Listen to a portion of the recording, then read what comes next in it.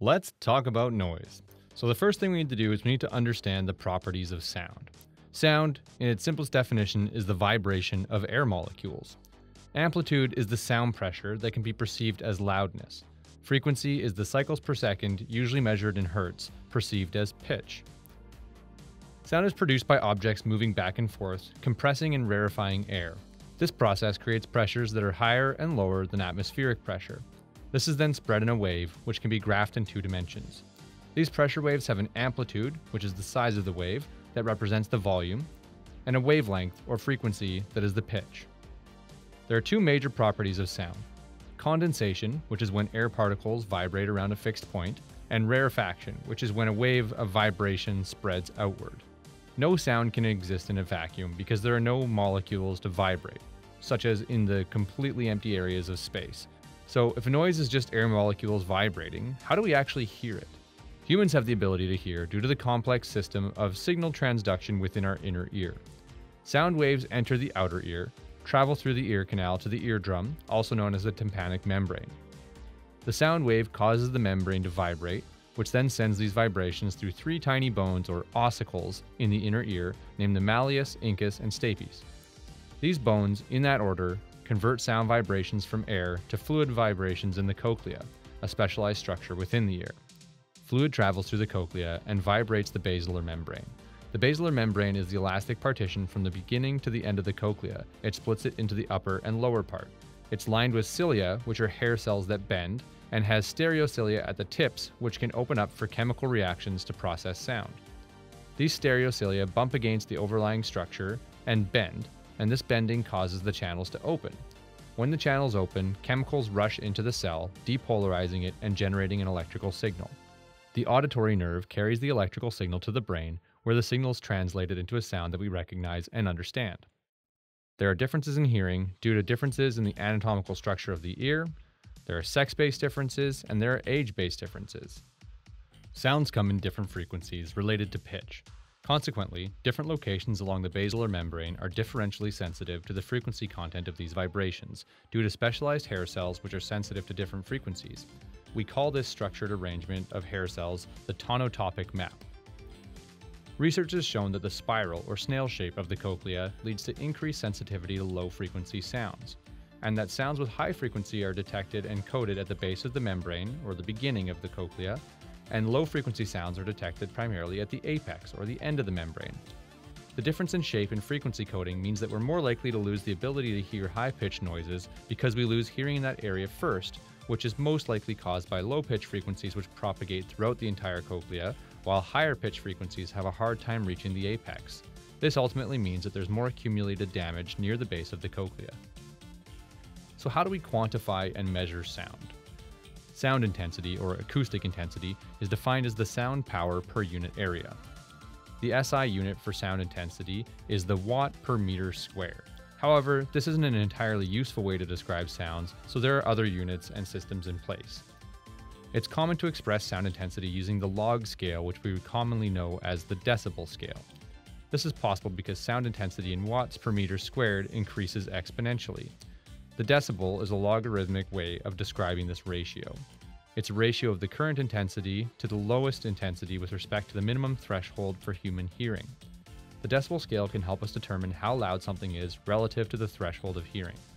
An important note to consider, and that we'll address later in this lecture, is that typically we notice that hearing loss starts when we experience sounds that are greater than 85 decibels.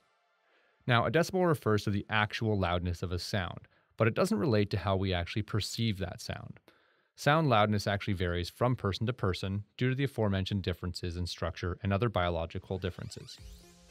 For example, a 60 decibel sound with a frequency of 1000 Hz sounds louder than a 60 decibel sound with a frequency of 100 or 10,000 Hz. This is because we perceive very low and very high frequency sounds to be quieter than they are. This poses a risk for hearing damage because we may turn up the volume of low frequency noises and hurt our ears without realizing how loud the sound actually is. So to account for the sound differences that we actually hear, we have other measures. Fawns are the relationship between decibels and frequency, and give us a measure of how loud you perceive the sound to be. By definition, 1 fawn is equal to 1 decibel at 1000 Hz. In a study to investigate the relationship between fawns and decibels, a 60 Fon curve was created where different frequencies were played and people were asked to compare it to the sound level of a 60 decibel signal at 1000 hertz. So they played different frequencies and adjusted the decibel level to achieve the same perceived loudness at 1000 hertz. They repeated this at different frequencies along the 60 Fon curve. They found that lower frequencies below 1000 hertz and higher frequencies above 4000 hertz are perceived to be quieter than they actually are. But the problem is that Fons doesn't really give us an easy way of figuring out how much louder something sounds.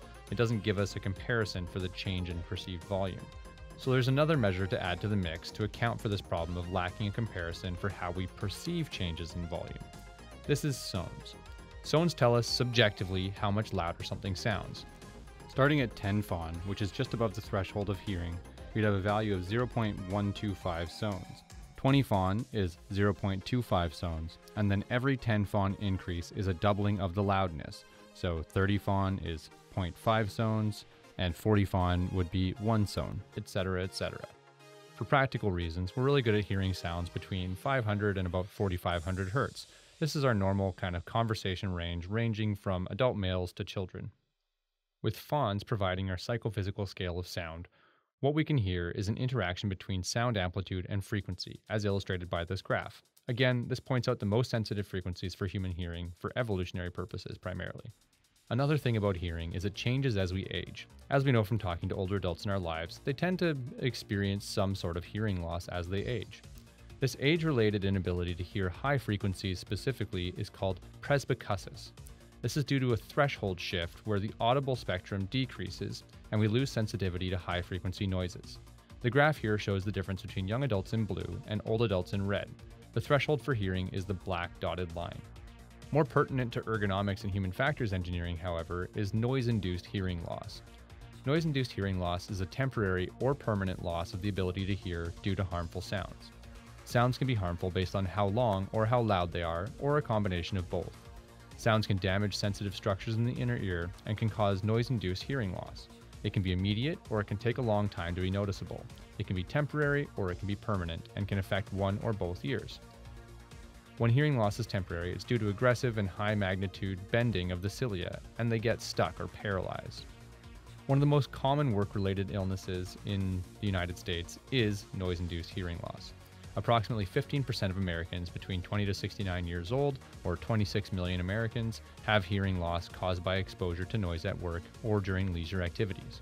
16% of teenagers have also reported some hearing loss caused by loud noises. So what types of noises are causing noise-induced hearing loss?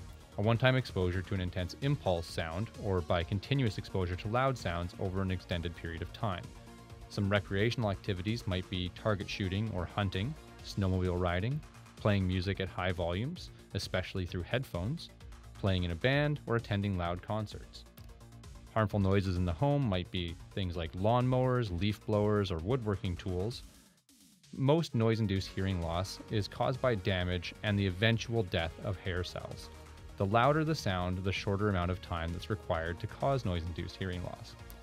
The bottom line of this is that long repeated exposure to sounds that are at a decibel level above 85 decibels can cause hearing loss.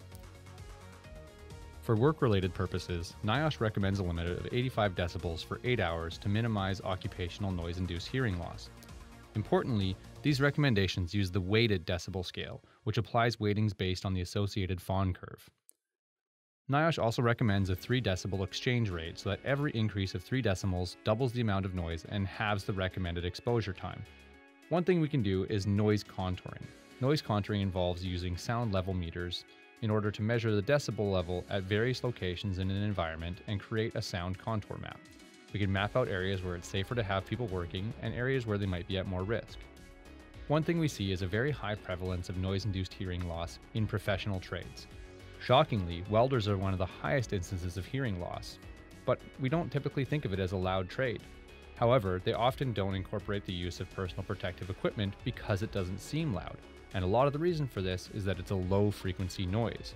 So very rarely are you going to see welders that are wearing proper ear protection, even though welders are exposed to around 91 decibels.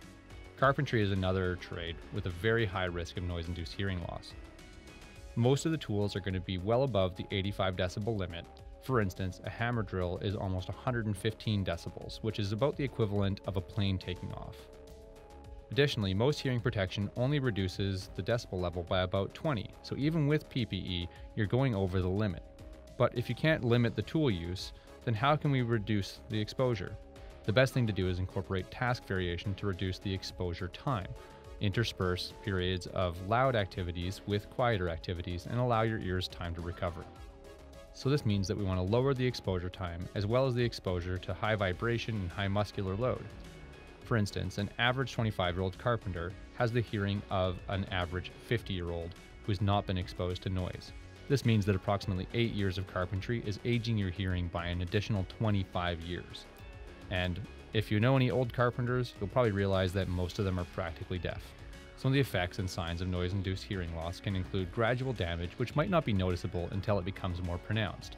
Sounds become distorted or muffled, you might have a hard time understanding speech, and this is again a result of that temporary paralysis of hair cells. After time, this becomes the new normal, and this is now permanent damage.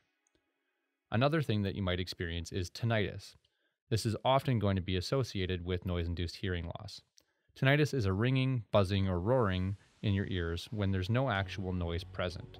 This can be related to damage or improper transmission through the sensing organs or the pathways to the brain. Typically, it's going to be caused by loud noise exposures, and particularly prolonged loud noise exposures. Another major risk factor of tinnitus is it's actually associated with psychological disorders. People with tinnitus experience much higher levels of depression and anxiety when it's been present for more than 5 years, and this can affect both your personal life and your ability to function at work. Noise-induced hearing loss is the only type of hearing loss that is completely preventable. We know that exposure to 85 decibels and above can potentially cause damage. We need to wear earplugs, move away from the noise, be alert to the hazardous noises in your environment, and particularly protect the ears of children as they're more vulnerable to noise-induced hearing loss if they start losing their hearing early in life. Additionally, make friends, family, and colleagues aware of the risk factors associated with noise-induced hearing loss and try to limit their exposure to these loud sounds as well. And please have your hearing tested regularly. It's important to have an idea of where your baseline is so you can track whether noise-induced hearing loss is occurring. To get a little bit more into the physiology of noise-induced hearing loss, we want to discuss the temporary threshold shift or auditory fatigue. This is when an exposure to a sound impulse or a continuous loud noise can cause that temporary hearing loss. This will usually disappear within 16 to 48 hours. This intense noise displaces the basilar membrane and causes a lot of bending of hair cells because of the magnitude of the force. This forceful bending leads to overstimulation of the hair cells and causes temporary paralysis. This temporary hearing loss results in an elevated threshold from baseline, meaning you need a louder sound in order to stimulate that minimum threshold of hearing. The hair cells will shift and recover with time, but the paralysis of the hair cells means that they're unable to transmit the signal from the vibration, so you won't be able to hear certain frequencies. Often this is going to be associated with those high frequencies. Now, this temporary hearing loss can last anywhere from 2 days to 2 weeks. However, if you haven't started to show recovery after about 48 hours, you've probably received permanent damage. Temporary threshold shift is usually measured about 2 minutes following exposure to a loud noise to avoid significant sound recovery. We see that temporary threshold shift is usually experienced at frequencies higher than the exposure frequency. So we normally see the greatest threshold shift at around 4,000 Hz, which is where we're most sensitive to sound. But we do see it all the way down as well. However, this loss in the mid-range of 1,000 to 4,000 Hz is why voices typically sound muffled when you have temporary hearing loss. Some other health effects of noise-induced hearing loss can be due to chronic exposure. So chronic exposure to sounds raises cortisol level as well as other stress hormones. There's some correlation between long-term noise exposure and hypertension, and it may be related to increased risk of myocardial infarction or heart attacks. Roadway noise levels are sufficient to constrict arterial blood flow and increase blood pressure, and are also associated with headache, ulcers, fatigue, and vertigo. Another unique aspect of noise-induced hearing loss is that damage to the auditory system can actually result in issues with the vestibular system. The vestibular system encodes linear and rotary acceleration of the head. It senses constant linear acceleration from Earth's gravity and thus signals the brain that head movement has occurred and allows us to track the change in position with respect to that constant gravitational acceleration. The vestibular system is responsible for detecting acceleration forces, which allows us to maintain upright posture and balance, and controls eye movements relative to the head. The semicircular canals detect angular acceleration, or rotation, in 3 axes. Within the semicircular canals, a cristae, embedded in a jelly-like material called a cupola, is supported by hair cells that bend and fire in response to head rotation. The vestibular sacs, the utricle and saccule, detect linear acceleration. These have hair cells that are suspended in the jelly-like substance that lags behind when the head moves. Nystagmus is the involuntary movement of the eyes. It's a mixture of slow and fast movements, and it can occur normally when we're tracking a visual pattern. It may also have abnormal nystagmus accompanied with vertigo, which is a sensation of spinning that can lead to dizziness and nausea. Individuals who are exposed to intense noise may have evidence of vestibular pathology only when there's an asymmetrical hearing loss, meaning that one ear is more affected than another. This leads to bilateral asymmetries in signals coming from the vestibular system, which means that the brain can have a harder time interpreting the actual orientation of the head and can lead to that sensation of being nauseous. When we're talking about nystagmus, there are 2 types. Spontaneous nystagmus, which presents spontaneously or without any reason, and positional nystagmus, which presents with a change in body position, specifically a change in position of the neck.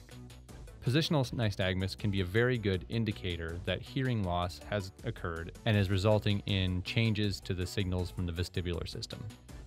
So we can actually measure nystagmus with the head in normal position, and then change the head's position by flexing or extending the neck or bending to either side, and see if you get a different response. You can tell if somebody's going to end up with vertigo as a result of hearing loss if there's a difference between their normal resting position and when you bend the neck. Symmetrical hearing loss, then, is much less likely to result in vertigo because it's not causing changes between the bilateral signals from the vestibular system. So, for a review, we want to be limiting the amount of noise we're exposed to in the workplace. Again, that level of 85 decibels on the adjusted scale, meaning we've scaled it for the frequency of the sound as well, will help us to limit our exposure to sounds that could produce noise-induced hearing loss.